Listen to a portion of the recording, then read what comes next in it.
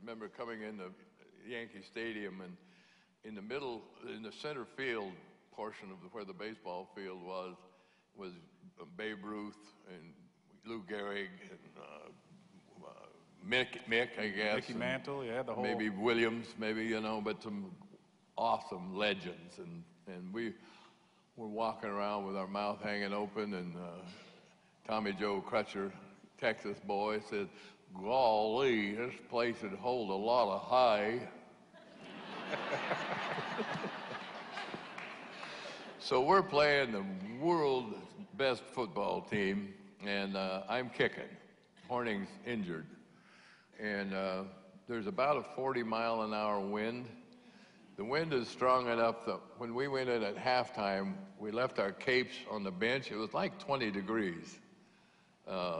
We don't know what the chill was, but we left our capes on the bench.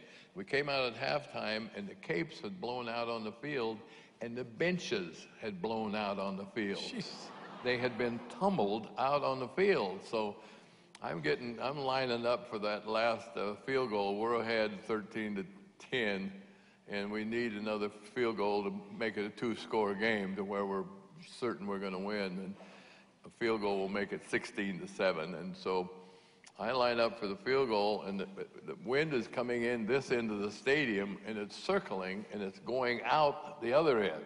So down here, it's going this way. Down here, it's going that way. So I aim about 10 yards outside the goal post. It's like a 35-yard kick, maybe 36, 37, somewhere in there. And the wind brings it right down the middle.